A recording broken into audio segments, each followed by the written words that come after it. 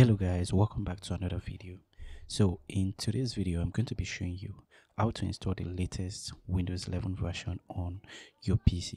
So this method would work on supported PC and PC that's unsupported. So even though your PC cannot run Windows 11, this method will work, and we're going to be installing the latest version of Windows 11, which is 24H2. So the first thing we're going to be doing is downloading the ISO. So you're going to be pulling up your browser, and then on your browser just type in Windows 11 ISO download. So after doing this, just click on the first link that opens up, and you'll be taken to this Microsoft page, and you can see over here the latest Windows version is 24H2. So after doing that, just scroll to the bottom of the page, and then under download Windows 11 DXIXO, click on Windows 11 Multi Edition, then click on confirm. So after validating, you'll be asked to select your product language. So you need to choose the same product language you have when you installed Windows before. And if you don't know that, to get this, you're going to be going to your command prompt. So click on the Windows button over here and then search for CMD. So after you search for CMD, right click and run as administrator. So after running that, after it opens up, just search for DISM space /online space /get -intl. Then click on enter. So after you've done that, you can see that the default system UI language for my PC is English United States. So I'll close this and select English United States, then click on confirm.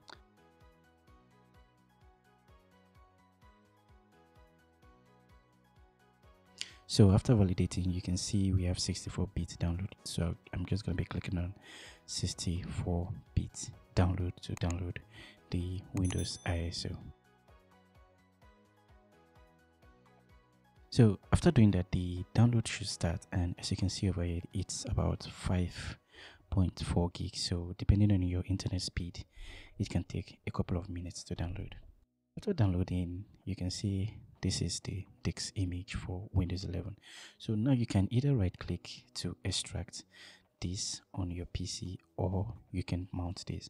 So depending on whichever route you want to take, so it's still going to get the same result. So I'm not going to be extracting this, I'm just going to be mounting this like a disk. So I'll click on mount, and then it should open up this window. So after doing that, you can go ahead and copy the files you see here.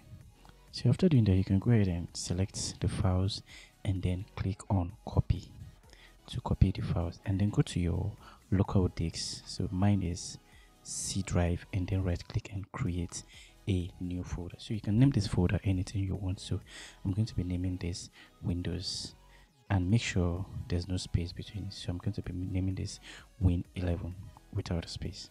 So then go into that and paste the files you copied.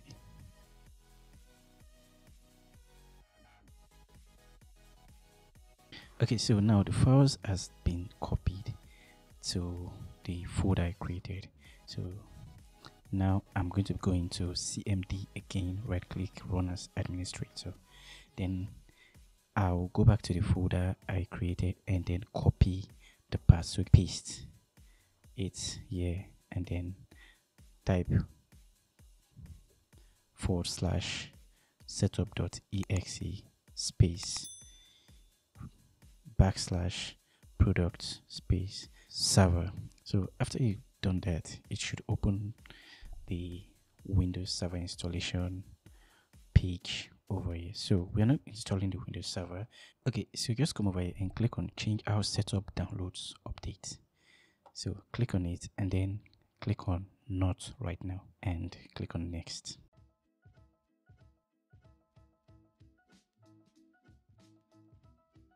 So after that, click on accept. Then at this point, you can choose if you want to keep your files, your application, if you want to keep only files, or you don't want to keep anything. So I want to keep everything the way it is. So I'm going to be clicking on next.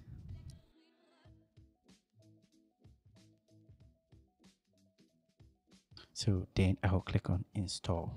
So after this, it's going to install the Windows 11. So depending on the specs on your PC, this should take like maybe 5 to 15 minutes, like I said, depending on the specs on your PC. So we're just going to allow this install.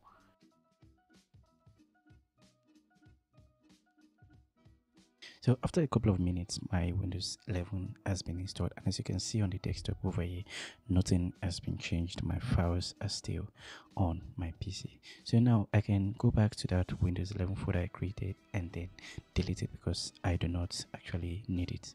That way I can free up some space. So if you have enough space, you can leave it if you want, but I'm going to delete this. And then you can see over here we have a folder called windows.old. So this folder would automatically be deleted later in the future. I think after 10 days, depending on, I think after 10 days too. But if you want to delete it manually, you can. So the folder is for maybe if you want to roll back your update, you want to go back to Windows 10. So you can just go to your settings and click on system, then under recovery you can see go back. So if you click on go back, it will bring up this page for you where you can roll back your update. So just click on next, then click on no thanks, then click on next. So just follow the prompt and then that's it. So I hope you guys enjoyed this video. See you in the next one. Bye.